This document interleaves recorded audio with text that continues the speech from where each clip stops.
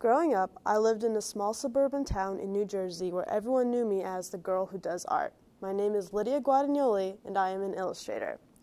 I love to write comics and design their characters. I had a supportive group of teachers, friends, and family who told me I would become a great illustrator one day. It never really crossed my mind that there were thousands of other kids being told the same thing, some of them much more talented than I. This year, my first assignment was a self-portrait. I could practically hear the praise my professor was going to give me. Well, the next class, after working for 20 hours on the assignment, my professor looked at it for about 3 seconds and moved to the next piece. Once he finished seeing the art, he faced the class and said 5 of our names. The names I just called are the ones who will get jobs in this industry. My name was not called.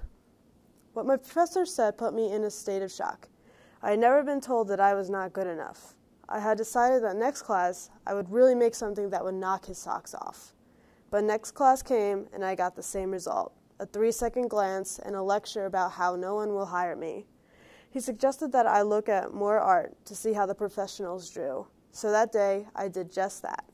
With each new assignment, I found my art looking like everything from a Michelangelo painting to a 1970 anime cartoon. But none of these pieces had any essence of me. Putting each piece up next to each other, they looked as if each one was done by a different person. I had lost my artistic identity. The yearn to create had left me. Even when I would sketch for fun, all I could think about was what my professor would say. My slump lasted for months with no sign of stopping. However, recently during my history class, I started a doodle of a character I had been drawing since high school, only this character looked different now. She had a face of accurate proportion like a Da Vinci portrait. Her outline was fluid like a girl on a Mucha poster, and her clothes were made of intricate patterns like a Klimt painting.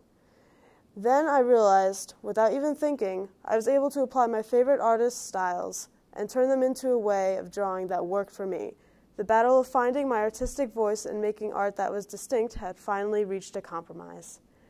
I realized that developing my voice required patience and practice. It's impossible to choose how to draw. Not every line sketched is going to be museum-worthy, and many mistakes need to be made. During my latest critique, I watched my professor's eyes survey the work. My heart skipped when he saw mine. He saw and got closer, taking in the details. He looked at me and nodded with a smile on his face. For as long as I could remember, I wanted to design characters and storyboards for movies and television.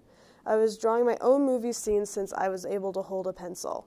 I found it fascinating how camera angles could make or break a movie and how a slight adjustment in color could completely change the mood of a scene. I now have the confidence that I can move forward and eventually reach my career goals. I am not ready to stop improving. There are always more techniques I need to practice and much more art I need to see. I will never give up trying to be the best I can be. That is what I believe.